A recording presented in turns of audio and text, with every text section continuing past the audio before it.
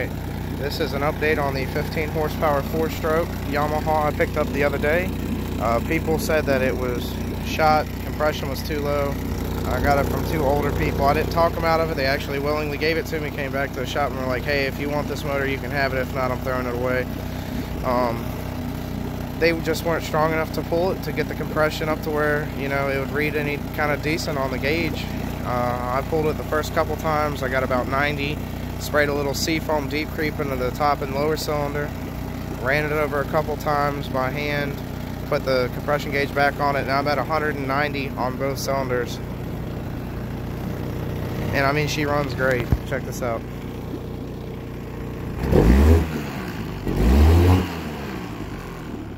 I mean, you couldn't ask for anything better than that for free. Shit.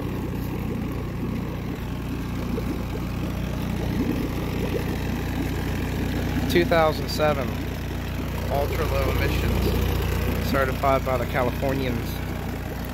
So I'm gonna keep this one and sell my Honda.